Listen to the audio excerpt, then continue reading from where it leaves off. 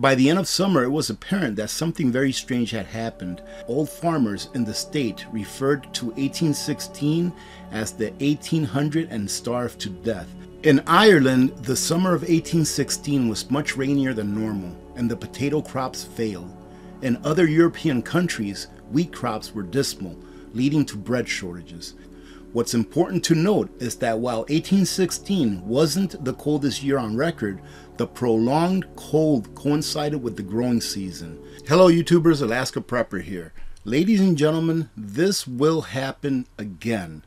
History will repeat itself. However, we have the opportunity now to make sure that we're prepared if this happens, and it will happen again. And being that we're entered into a grand solar minimum where earthquakes, where erratic storms, where volcanic eruptions happen more often, it is more than likely that it will happen during this grand solar minimum cycle. What am I talking about? A year without a summer. I know that I put out videos telling you this can happen, that can happen, but take a look back at the videos that I put out telling you that this can happen or that can happen. Fill in the blank, right? Is it probable that those things happen? In my opinion, it is very probable that they happen. That's why I put those videos out. This is a very short story, very short summary of the year without a summer, which is an instance that happened to the world, not just to a certain country, back in the early 1800s, when Mount Tambora, which was a big volcano and still is, erupted. But what I'm looking at here and what I'm going to show you are the similarities of what happened back then and what just happened not too long ago during this year. You just haven't been hearing about it. I actually pulled up the entire story of all of the things that happened and stuff like that, but I just want to give you a quick summary so that you can have an idea of what to expect if this happens. It's already happened, ladies and gentlemen.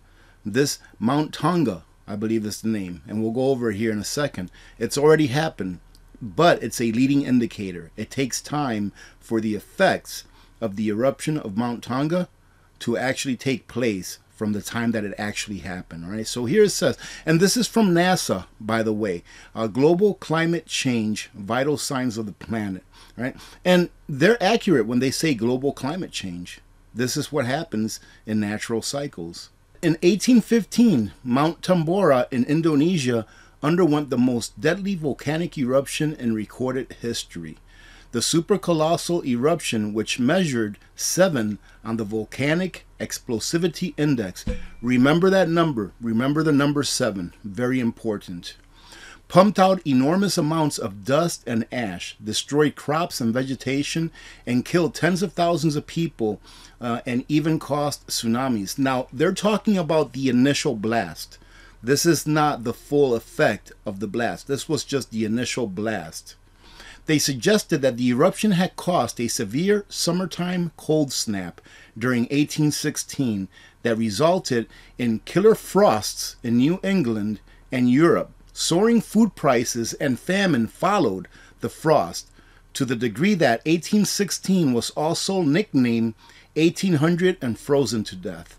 So what they're getting at here is that the effects of that major eruption spewed a whole bunch of ash and particulates into the atmosphere, and it worked itself around. And because of the particulates in the atmosphere, sunlight could not get in. And what happens when you can't get sunlight? You can't grow food. And it also gets colder than what it normally is.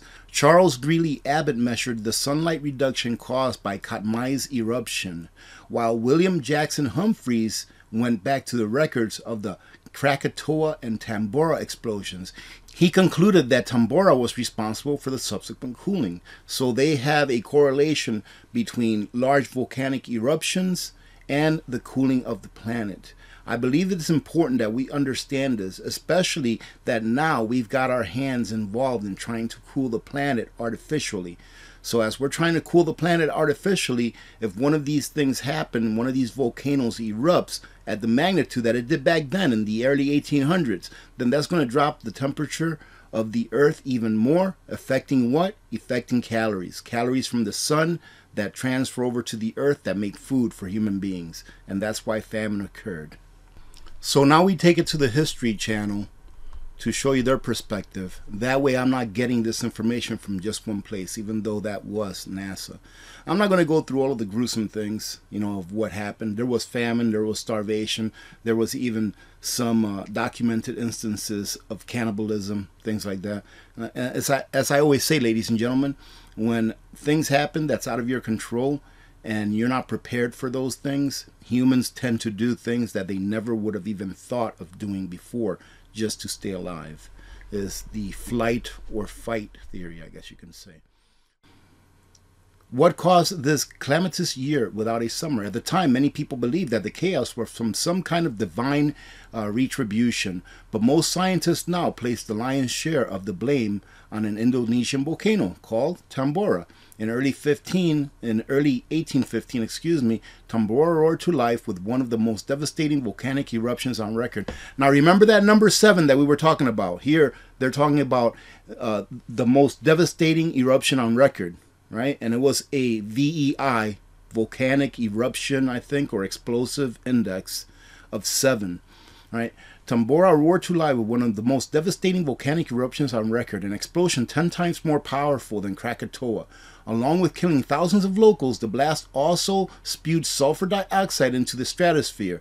The ash cloud drifted across the globe in the months that followed, blotting out the sun and creating a volcanic winter. When combined with the lingering effects of the Little Ice Age, because remember the Little Ice Age happened, I believe, was like between the late 1600s and 1700s, but it still stayed a little bit cool once we got out of that cycle. It still had to start getting warmer. So in the early 1800s, it was still cool from the effects of that grand solar minimum, the Little Ice Age. I believe it was the Maunder minimum. And I believe that the grand solar minimum that we just entered now is called, I think it's called the Eddy minimum, but don't quote me on that. Let's see. When combined with the lingering effects of the Little Ice Age, a period of global cooling that lasted from the 14th to the 19th century. Wow, it lasted that long. The sun snapping paw was enough to lower the planet's average temperature and send weather patterns into a tailspin. So you see, that's what happens during a grand solar minimum, is we have erratic weather. If something like this happens, unfortunately, we can have a year without a summer. And how prepared are we, ladies and gentlemen, for this to happen? Now, taking a look here, it says Tonga's volcano was the largest explosive eruption of the 21st century. And scrolling down, it says researchers used a newly developed algorithm to identify the scale of the Tonga eruption, significantly cutting down on the amount of field work and direct measurements required. The Volcanic Explosivity Index, VEI, rating for the blast was set at 6, which is one such eruption expected every 50 to 100 years. Now, this VEI is set at 6, ladies and gentlemen. So we got a 6 out of this Tonga eruption that happened not too long ago. I think it was sometime in April or something like that. But this is what I want you to look at. Take a look at the history of these eruptions. Back in 1991, Mount Pinatubo over at in the Philippines erupted. It was a 6. Right? Now, Mount Pinatubo actually brought down the global temperature, the average global temperature, brought it down by like 1 degree, by like 1 degree Fahrenheit. And it may not sound like a lot, but that's an awful lot. And then when you add to it, as I stated previously, that we are now, when I say we, I mean humans, whether they're smart or not, that there are now people that are putting stuff into the atmosphere on purpose in order to block out the sun, right? So we had a 6 Pinatubo, which was about the same as Krakatoa back in 1883. But look, Tambora was just a 7. So it's not out of the scope. And look at this, Mount St. Helens was just a 5. Pinatubo was a 6. Tambora was a 7. So that's not very far to go. All we need to do is have a volcanic eruption that measures a 7 or higher, ladies and gentlemen. And we have a limited period of time to get as many preps as we can, especially in the form of food. Because this happened before, where people were dying, where people were starving. They had no idea. Now we at least know. Back then, they had no idea what was going on. They didn't know why the sun was being blotted out. They thought it was some kind of supernatural event. Now we have information. Now we have technology. Now we know, hey, if this happens, if I hear that number 7 or above on a volcanic eruption that happened either in the north or in the southern hemisphere, then I know that I have to take action, or at the very least do my own research into that specific eruption. That way I can convince myself. Well, this last one, this Tonga that just erupted, it erupted underwater. So a lot of the stuff that went in the atmosphere was air vapor, which dissipates a lot faster than the sulfur and the particulates that are in the atmosphere. So this one may not cause as drastic a temperature difference than the one that Pinatubo did. And when I say drastic as 1% Fahrenheit or 1 degree Fahrenheit, I mean that is drastic. 1 degree Fahrenheit average temperature reduction. I think it lasted for about 1.5 or 2 years. And to finish it off, ladies and gentlemen, this is another site from NASA, and it just shows the particulates and everything going around the Earth after Mount Pinatubo. But I wanted to go ahead and finish it off with this so you can have the full spectrum of what it can do, right, if it's higher than a 6. Mount Pinatubo's eruption was about 10 times bigger, 10 to 100 times normal levels. Over the next 15 months, scientists measured a drop in the average global temperature of about 1 degree Fahrenheit. And I say again, what's going to happen if we have a larger eruption and then at the same time we are artificially putting sun blockers in the air? I hope that this convinces you that you need to be prepared for anything. If you've been watching my videos for the last 3 or 4 days, every day is like something different, from finances, to nature, to man-made, to this. Any of these things, the probabilities of these things happening are very real, and they are all cyclic. So that means that they will eventually happen. Maybe not in the exact same way that they happened before, because causation does not equal correlation, right? In cycles, causation, meaning that the reason something happened, doesn't always have to be to the exact same thing. Let's say, for example, we have an economic collapse, right? Back in 1929, they had a stock market collapse. Why? Because people were greedy, they were very leveraged, and that's what caused the market to finally drop, because people realized, hey, this is all fake. So they started cashing in their stocks, and there were more sellers than buyers. Well, we can have an economic collapse today that equals that of 1929 for completely different reasons. It could be because we go to war. It could be because, the government is keeping interest rates too high for too long, or vice versa. It could be for anything, but we will have another economic collapse or stock market crash that equals that of 1929. It's just, what's the causation for it, right? So the correlation doesn't necessarily mean that the causation will be the same thing. I hope I explained that in a way that you can understand. All right, having said that, ladies and gentlemen, thank you very much for joining in. I truly do appreciate you stopping by and checking out these videos. And remember that today at 2 p.m. Alaska time, 6 p.m. Eastern time, we will have our last live stream of 2022. So hope to see you all there. God bless you all. Have a great day. Now, ladies and gentlemen, for the next couple of minutes, I'm going to talk about nutrient survival. So if you are not in the market for freeze-dried long-term food storage, then thank you very much again for joining in on this video, and hope to see you this afternoon during our live stream.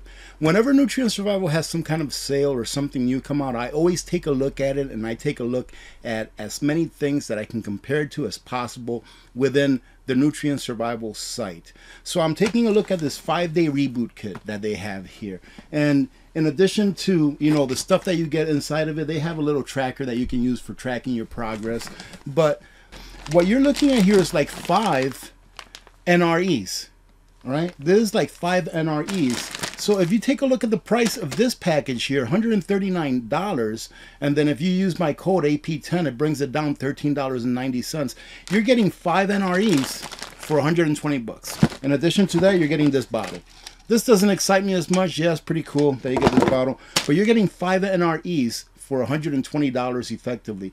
Now, don't mind that $50 shipping fee. That $50 shipping fee applies to people that live in Alaska. So unfortunately, I can't just buy one of anything. Well, maybe it's fortunately. So whenever I stock up, I get a whole bunch of whatever I'm getting. So I save up, and then I get a good size order, and then I stock it up because of that $50 charge, and it's something that they can't get away from. So I've already ordered about another 5 of these, so I can do this for a month straight. Let's see what happens. All right, ladies and gentlemen.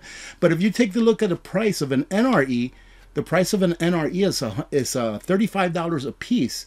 So if you multiply 35 times 5, that's $175. And even after my discount, you're looking at about $160, $158 or so. So you're getting the same thing in this small box that you would get in 5 NREs, in addition to the bottle, for about 120 bucks, where 5 NREs just by themselves, if you order them separately, you're going to pay roughly $158 or so. I think this is a great deal, and I think this is a great way also for you, if you've never tried Nutrient Survival, to take a look at it and try everything that they have, or almost everything that they have. Here they have the chocolate shake, which is my wife's favorite, but they also have the shake that's vanilla in there, which is my favorite. They have the triple mac in there, which is, well, almost all of these things are my favorite. But it comes with a breakfast bar. It comes with a coffee. Coffee is the very best that there is. You have to try it. It also comes with like a hydration drink that's full of nutrients and vitamins. It comes with an entree. It comes with a breakfast. I mean, if you want to try out a lot of the things that Nutrient Survival sells at a great price, this is it right here. And you know what I'm going to do? I almost never do this, but I did do a payday prep with Nutrient Survival. And when it comes in, I told Becky, can you please put it in the front of the line? So sorry, ladies and gentlemen, if your order takes an extra half a day to get to you, because I was like, please put this in the front of the line, because I want to start this soon, and I want to be able not to run out before my order gets here. So again, if you're in the market for this, this is a great price for an awesome product. You all know I love Nutrient Survival because it's just really the very best and most nutrient-dense survival food, i.e., freeze-dried long-term food storage that there is in the market. And the people are awesome. Having said that, have a great day. God bless every one of you.